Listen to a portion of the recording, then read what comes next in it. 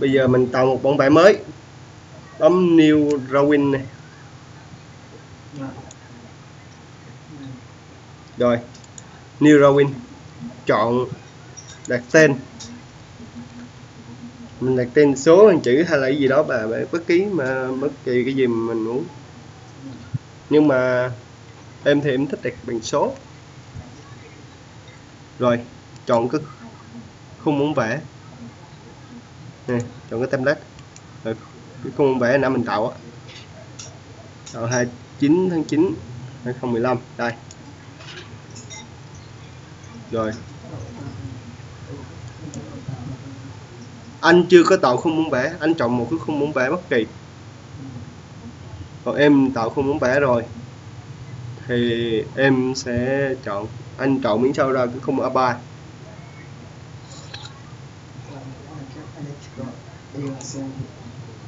A3 gì đó.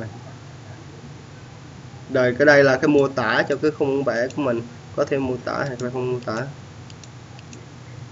Ship ở đây là ship số mấy, ship 01. Tên của bản vẽ này là gì? Ví dụ như là tên bản vẽ này là tên supply đi, nguồn, ở section và subsection, ở khu vực nào thì những cái đó cũng không quan trọng. OK property, yes.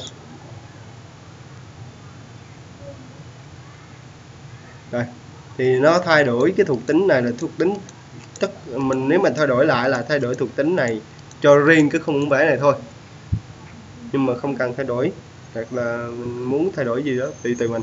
OK. Có nghĩa là ban đầu là mình đã định dạng cho cái nguyên vần sách rồi đúng không? Đúng rồi.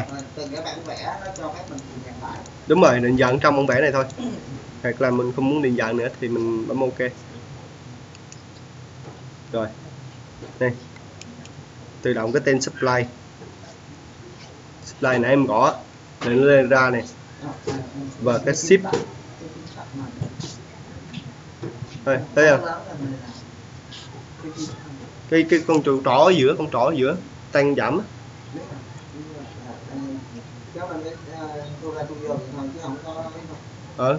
Vậy thôi, tăng giảm này. Đó, anh thấy không, tự nhiên cái ship 01 là nó nhảy luôn này, tên của bản vẽ nó nhảy luôn. Rồi những cái khác thì nó giống như cái của mình.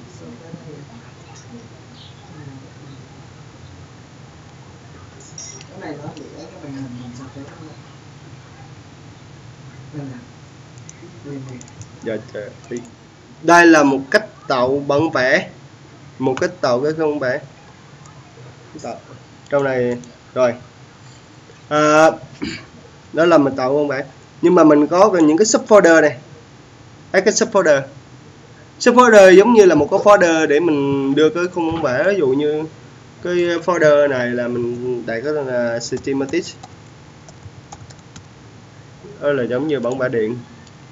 Còn mình đặt mình tạo thêm cái subfolder mới, ví dụ như cái subfolder, ví dụ như ở đây là có panel này,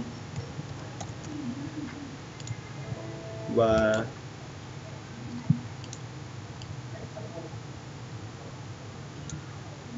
rồi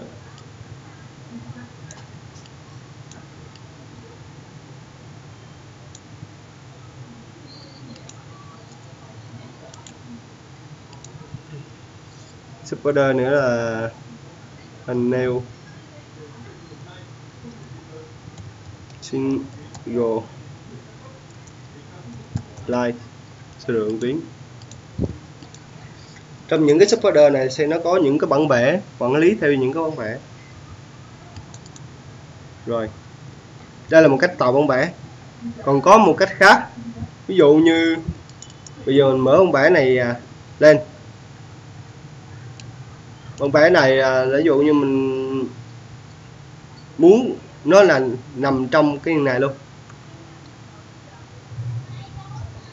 mình kích chuột phải,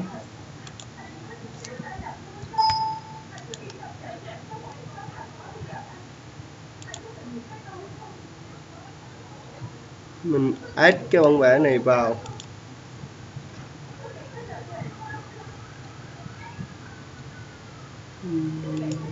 không phải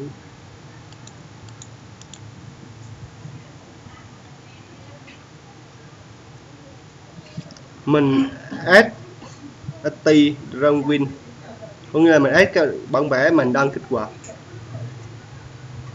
có nghĩa là mình mở, có nghĩa bản vẽ mình đang kích hoạt là bản vẽ mình đang mở này.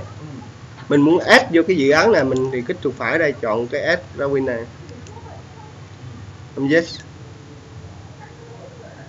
Rồi trong cái dự án này nó đã có bản vẽ đó rồi, mình thấy không?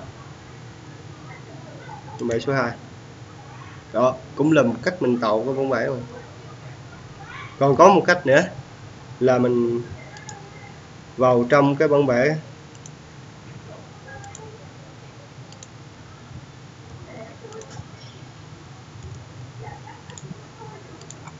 vào trong dự án cũ của mình trước á,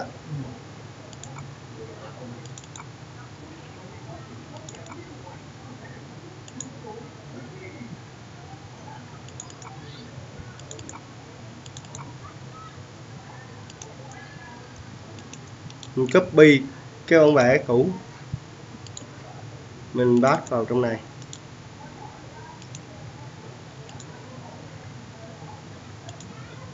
xong cái mình add cái bản vẽ kia vô, cái chuột phải chọn add drawing, chọn 3 4,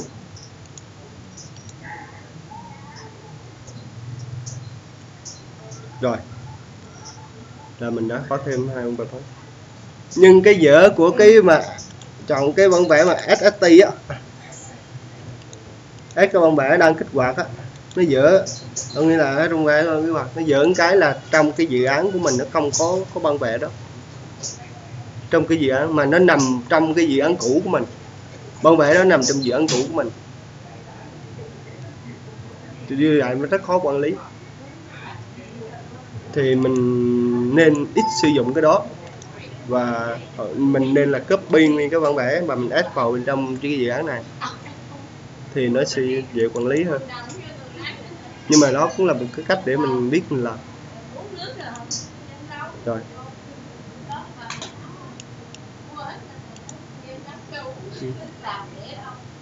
rồi ok, đó là cái cách tạo một bản vẽ mới. Xong bây giờ mình làm việc trên cái bản vẽ này.